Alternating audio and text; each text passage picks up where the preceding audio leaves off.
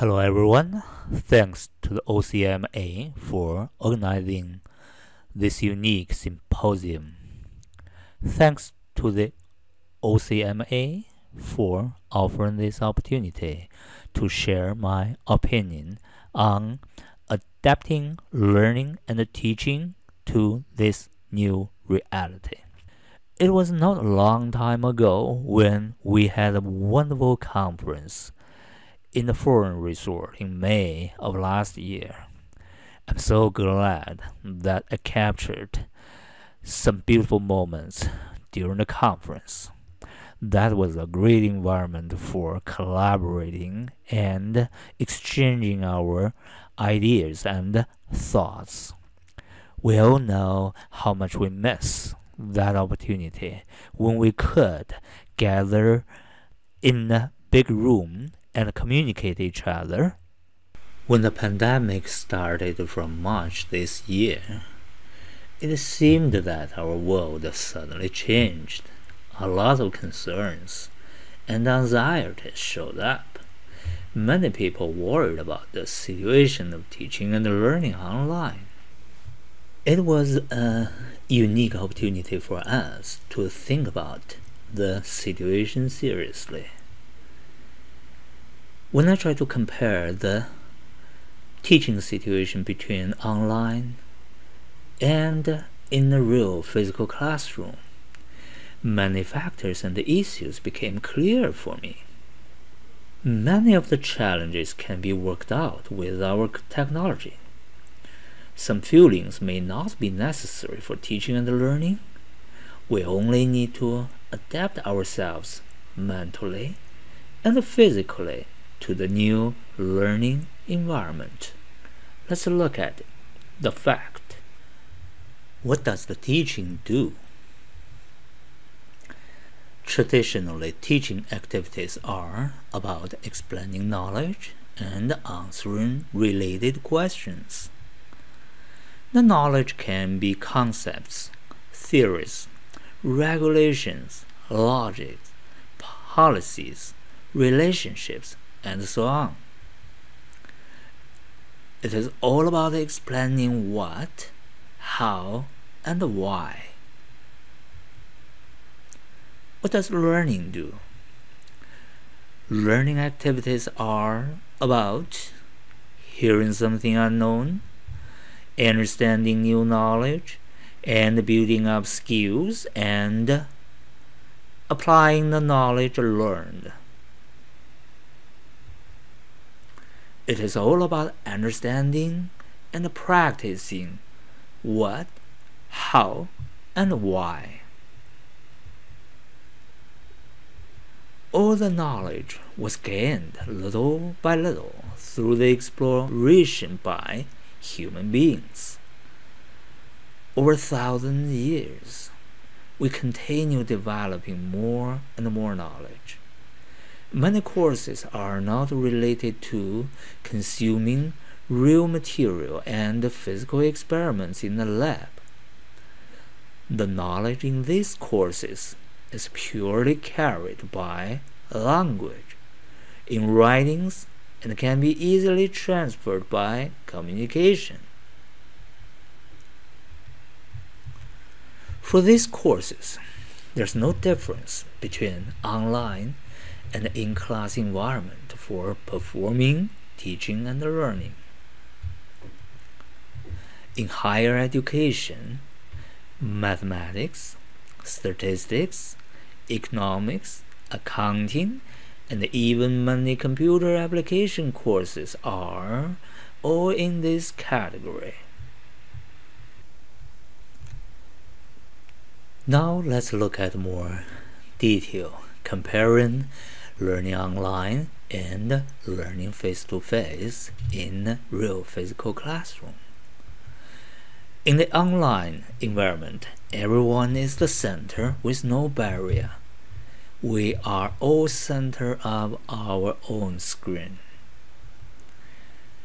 In the physical classroom, we may have all kinds of barriers. The classroom could be big, could be very wide, could be very deep, We may have some kind of post, supporting post in classroom sometimes. So they are the barrier for learning experience. Obviously, there's no traveling involved in. Everybody can access internet, access the class in a convenient way. However, there's always all kinds of issues can stop students coming to the class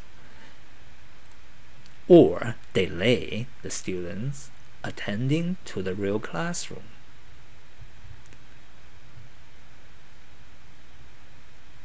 We all know there's no border for online classroom. Everyone can access internet, can access the classroom in any part of the world. Unfortunately, for the real physical classroom, only local students can access. For communication part, we can consider always one-on-one situation as possible for online, but that situation not really true in the real classroom, especially when we have lots of students. The learning experience for communication part between teacher and the students directly affected by where the students sitting in the classroom. We all know online learning situation, we do not consume material except that we consume electricity. But for real physical classroom, we carry the paper, we carry the pen, marker, chalk.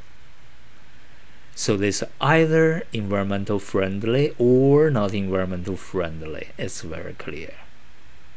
Learning resources are centered for the online environment. Everybody share the resources online anytime. It never runs short. However, when we bring all the handouts of classroom and we bring the papers to the classroom, we may have all kinds of problems for students to share the learning resources. In an online classroom, everybody faces two-dimension screen, but the two-dimension screen can link to multiple-dimension world. By simply click the link we designed on the screen, we can reach out many the other learning resources. And this kind of situation cannot be said in a real classroom. Even we live in the 3D world, but we actually handling blackboard or whiteboard, we are only able to write on the two-dimension board. So from this comparison, we can clearly see the difference, and that help us understand the benefits we may get from online learning. We used to say about the student-centered learning environment, and it actually comes true in the online environment. And actually it is every individual-centered, friendly online learning environment. How do we take advantage of this multiple-dimension digital world? Here I would like to share the way I have been doing for years, how I manage my course on Blackboard. We use the platform Blackboard. All my courses built up on Blackboard. When students log into my course, default setting, course information, general information all listed here. You can see course policy, course outline, important days about test and exam, and the register, the third party, Pearson Stat Lab, and the textbook information, and manage learning activity. So when they click manage learning activity, come here, just brief list what they need to do over the semester. So every title is clickable, and you can directly get in where you need. Reading related learning material on Blackboard, and when they click here, they can reach the page, list information they need to read. Watch the lecture videos on YouTube, and here's a link, directly get to the YouTube. And do homework, test exam on Pearson StatLab, and the class on Blackboard, and the office hour on Blackboard. They all link to the Blackboard Collaborate interface. Back to the default setting on Blackboard of the course, and see I also have the link lecture video directly listed on the main menu list.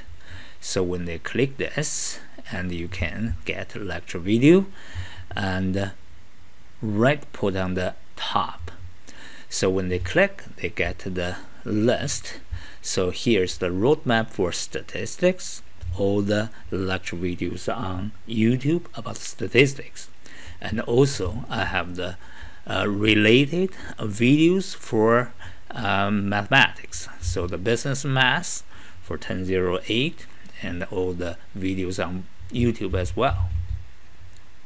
When they click any of them, and they will get the specific lecture video on YouTube. And here it shows my YouTube channel, which is called Young Academy. So you can see I have many videos already built up here, so students can access them anytime they want.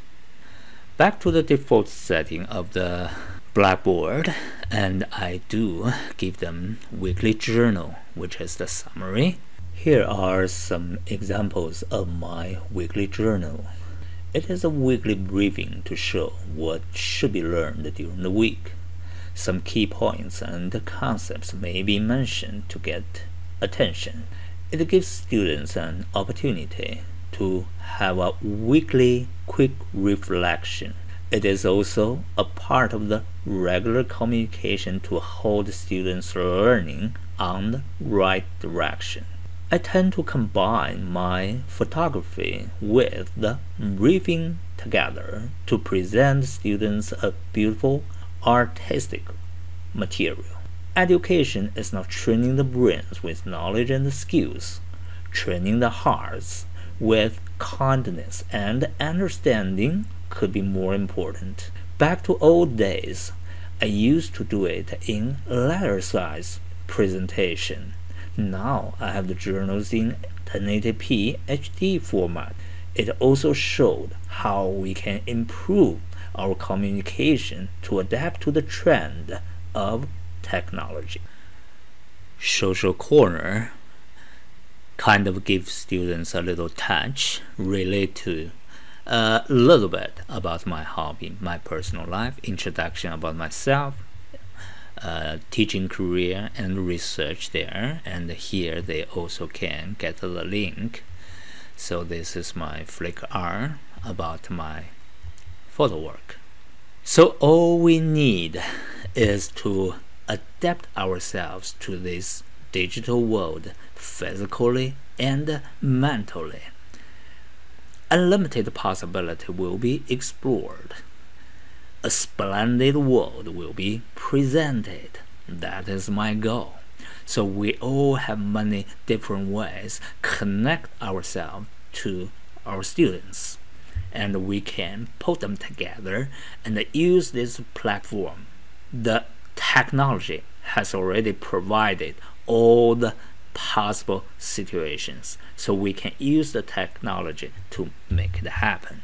So basic rules: organize the course learning resource on a major platform nicely, just like what I just showed on Blackboard. So students can have easy access, can search the learning resources conveniently, link multimedia learning resources to this platform. On Blackboard, I normally link the LinkedIn Learning, and Khan Academy.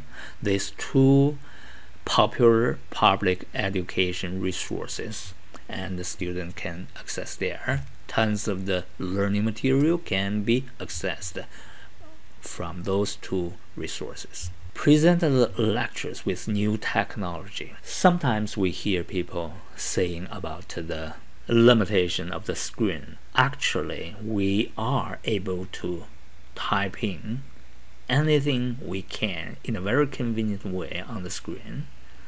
The technology has already made this part very convenient. And we also can draw the picture on the screen with touch screen. We can just directly draw anything, write anything on the screen by our finger directly. So everything's very convenient. There's no barrier at all. So whatever we can do on blackboard, on whiteboard, in the real physical classroom, we can do exactly the same thing on the screen in the digital world. Maintain communication in a new style. If we use Blackboard Collaborate as a platform, which is our lecturing platform, and we also have lots of the others, such as Zoom or Team, and we can communicate with students.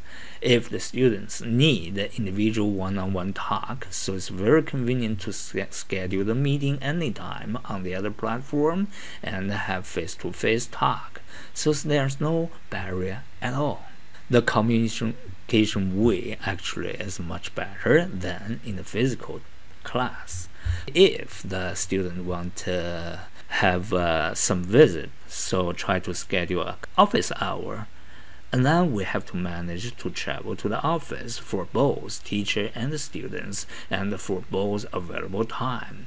So think about that. So it's totally different now. When we schedule a meeting office hour online, it is just so convenient and easy to access for both sides. We knew that the digital world is coming. We knew this fact years ago. With the pandemic situation, it just turns into reality suddenly and very quickly. Fortunately, technology has prepared us very well to build this beautiful virtual world.